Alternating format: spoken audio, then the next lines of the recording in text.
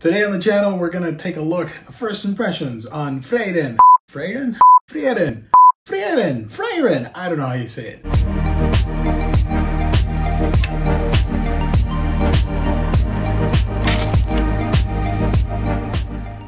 Hey everybody, welcome back to the channel. Today we're taking a look at Frieren, like I mentioned at the top of the video. This is volume 1. Now I do have volume 2, but it did not arrive in time for the making of this video, so we're just going to focus on the first volume, a sort of first impressions basis on the series and how it can move forward from that, my overall impressions on it. So what the heck is this series about? We follow the character of Frieren, a near immortal elf. She has a ridiculously long lifespan compared to other people and creatures of this fantasy world, and the story takes place after the main journey of our heroes is ended.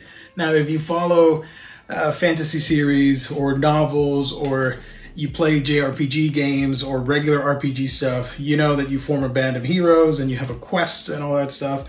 And at the end, you destroy the evil bad guy, the demon lord, or whatever creature it may be. And everybody, you save the kingdom, you move onward on your separate ways. We follow the character of Frieren and her journey now that the main one has ended. How does she move forward from that? And when the main hero passes away of old age, it really comes at a realization, sort of an epiphany to our main character and how she views life, how she views the difference in age, and how precious time really is, even though she's nearly an immortal due to her long lifespan. And for a regular human, we don't live that long.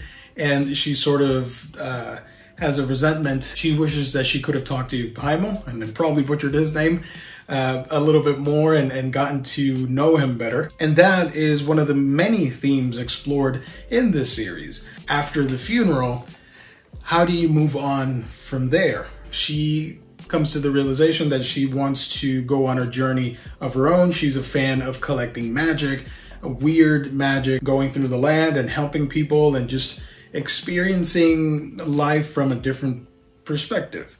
Because to her, going to see something might be, a couple of years might be what to us would be a couple of days. And for some other people, it would be a whole lifetime. And that, in a nutshell, is sort of the basis for the story. It's not a super complex tale. It's more of a character-driven narrative of Frieren, who at first glance might seem cold and calculating and not as lively as you would think. And you see that reflected on their friend's funeral when one of the mourners takes notice of her and thought that she couldn't express such emotions, which was a shock. And she sort of wishes to have had more time to know more about her friends, not just on this journey that they went through. Because even though it was 10 years, sometimes, like in real life, we're just so hyper-focused on the task at hand that we don't take a moment to appreciate everything around us and the people that help us and guide us through whatever task it may be, and the good times and the bad times and stuff like that. The majority of what soon follows is her taking on a young human mage apprentice and going on different adventures and tasks, helping out people and earning new magic spells as a result. So the story might not be the most exciting thing if you're looking for a fantasy epic of combat and like super amazing action scenes and spells and wizardry fight, and you're not going to get any of that. Instead, you have a character that is forced, due to tragic circumstances, to sort of reevaluate what it means to live and experience things from a different perspective, as well as something very important that rarely gets discussed in manga, and that is the concept of what lies beyond grief. And when you mourn someone, what happens afterwards? How do you continue to honor that person? How do you continue that legacy?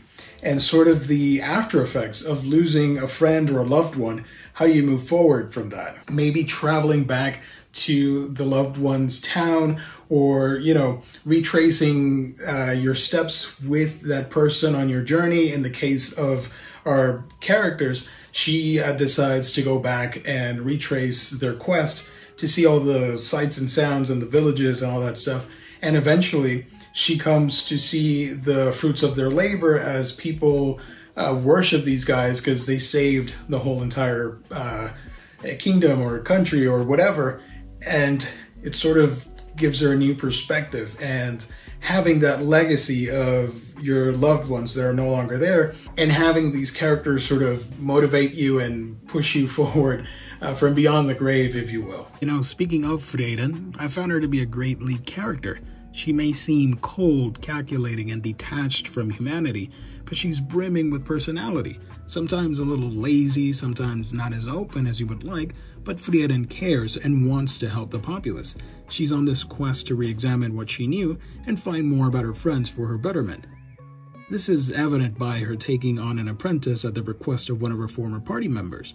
Through this, she further comprehends humans and our complex personalities. Now, the art in Frieren is really nice. It's simple. It's well drawn. The characters are all distinct and beautiful to look at, from the oldest person to the youngest to our protagonist. They all look unique and you instantly remember who they are. Clean lines all throughout, beautiful backgrounds. When there are scenes of magic or maybe a few combat scenes that we see in this first volume, they're nicely laid out.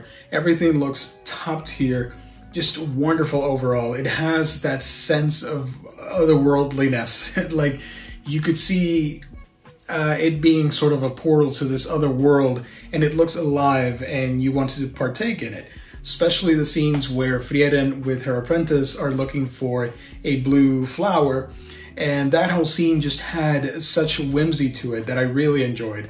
It was just a really nice breath of fresh air, and certainly the story picks up at the end of the book when you have some revelations about Frieren's origin, if you will, and how it moves into the next portion, the next part of that legacy of honoring those that are no longer with us, going on this grand adventure and meeting with old acquaintances who are now older and sort of reflecting with you on past experiences. So yeah, a very interesting manga. I cannot wait to continue reading this. Obviously, I'm getting it physically, so it's going to take a while to read more and more chapters, but what I've read so far, I really do enjoy. It's a breath of fresh air, well written, great characters, fantastic, beautiful artwork, and I think just a nice introspective look at subjects that rarely gets discussed in manga.